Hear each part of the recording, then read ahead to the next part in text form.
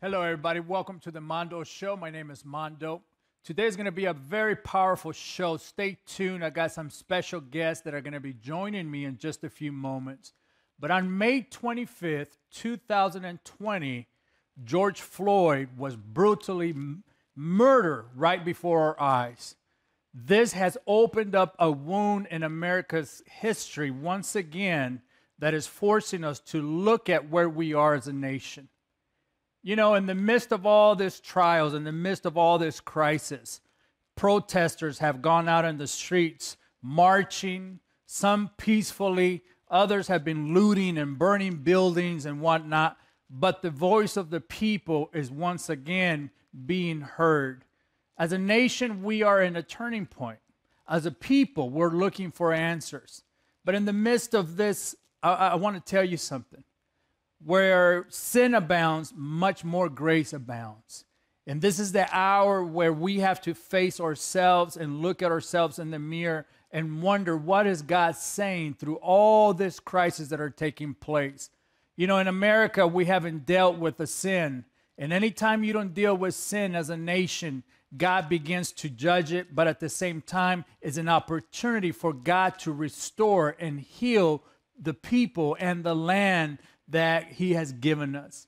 On today's program, I have a very special guest. As a matter of fact, it's a price that most people don't want to pay. When you ask God, use me, God, sometimes you don't know how God is going to use you. And in the middle of your life, God interrupts you and puts a call to go into where people live. And that's what very few people are willing to do today. You know what? I admire this couple.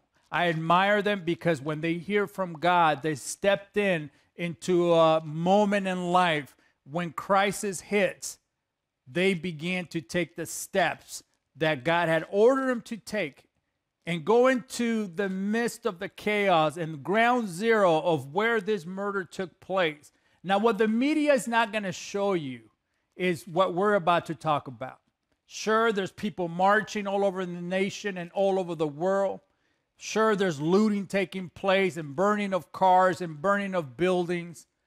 But what they're not going to show you is the restoration and the powerful images that are taking place, because when clergymen and women walk into a situation, things change. Come on, somebody. Don't get me preaching. I've been thinking about this the whole time, that anytime you have a mess, God sends a messenger to be able to give a message of hope and restoration. I love the word restoration. My life has been restored because people walked into my world and challenged me with 3 statements that changed my life. What if God is real? What if prayer works? And another one, what if you have a different destiny? Well, you know what?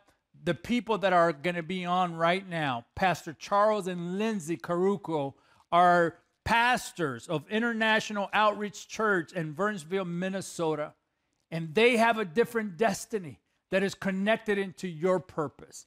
I wanted to talk to these 2 people. I was introduced by them via text with a friend of mine, Lisa Hill. By the way, if you have chance, go to briotv.com and check her out. Amazing things are going on with her and her ministry.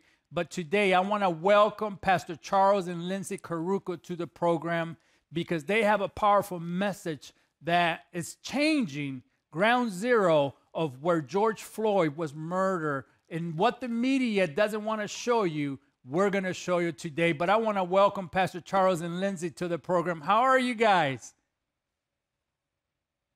Doing very well. Thank you for having us.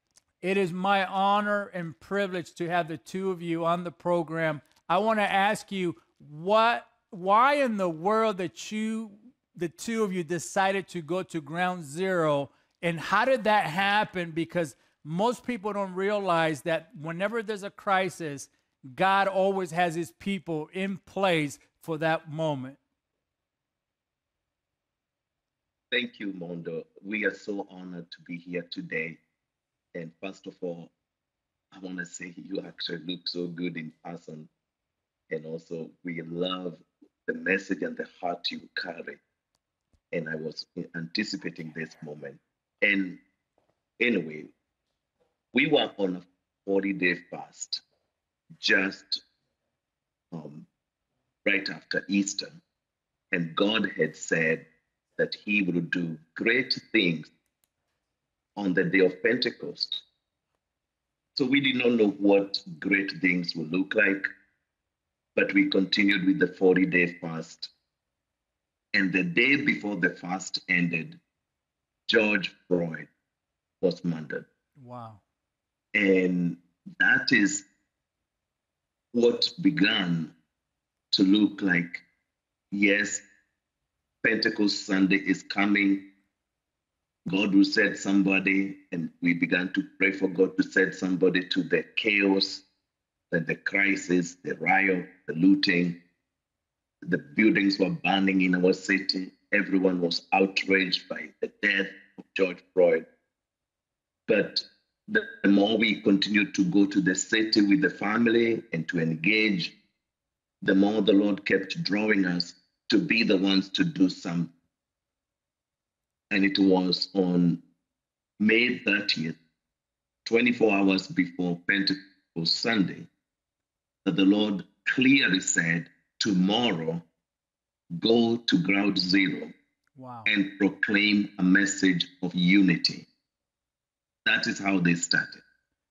Wow. Pastor Lindsey, I got to ask you, what did you think when Pastor Charles says, we're going to ground zero? Were you afraid? Were you scared? What was your emotions like? Yeah, so we both woke up on May 30th and we had been sleeping in different places. He was with some of the kids, I was with some of the other kids. And so when we woke up, we came together and he says, we need to go to Minneapolis and do something. And I said, yes, we do, because God spoke to us both in the night. Wow. That we were the ones to go. And so I said, what are we going to do? He said, let's go do a rally at Ground Zero. I said, okay, let's go. What are we going to call it? He said, Unity Rally. And I said, absolutely, let's go do it. So we put together a video that night and posted on Facebook to see if anybody would like to join us. And within about 12 hours, there was 250 people that said, we're behind you. We're all together in this, let's do it. And so we went on Pentecost Sunday. We did the first rally. But I think one of the most important parts is, for me being a white person, even being married to a man from Kenya who's Black, I've had my own backlash. I wasn't always received well. If I talked of issues of race, it wasn't accepted. I've been called a racist many times. And so there was fear of getting engaged in these kinds of conversations. But on that morning of May 30th, when I woke up, all fear was gone. And so when he brought it up, I said, absolutely, let's go. God prepared us for this. And we went together on Pentecost Sunday. What was the atmosphere like when you guys arrived at the scene? It was still very chaotic. There was still smoke from the burning buildings. There was still crazy things happening. The National Guard had just been called in to come and take control of the situation because it was beyond what the police force could handle. And so we had people that had come in from out of town that were doing all this burning and looting, and things were very chaotic. When we went down there on the ground, there was people all over the intersection. It kind of like Ground Zero, but you could feel, kind of like the State Fair, but you could feel tensions were really high. There was protesting going on, people shouting angrily, and just rallying as many people as they could to shout things like, no justice, no peace, and say his name, George Floyd. And so there was a lot of tension, especially racially. At the rally, my husband, he was the first one to speak. And when he spoke, people listened. They came together. We knelt down and began to pray and cry out to God and ask him to heal our land. And the people joined with us. That whole intersection, people came together and they joined us to cry out to God for this. Wow. But the moment that I took the mic, a woman came out and began shouting at me, and she said, you have no idea what we're going through. You're white, you don't understand. And she began to communicate her hurt and her pain. And she shared with us a poem that her daughter had written that was called I'm Black and I'm Afraid. And I read that poem out loud on the microphone for everyone to hear. And as we began to listen to her, it was like God began bridging these racial divides, and he began tearing down walls of division, and healing began to take place. Wow, wow. I got to ask the two of you, how do you open up a rally? How do you approach it? There's a lot of people watching and they want to help, and they say, man, I want to go there. I just don't know what to do. I don't even know what will be the first step to even engaging with the community. So can you walk us through, how did it happen? How did you guys engage the community? Because when you're hurt, you're angry. And when you're angry,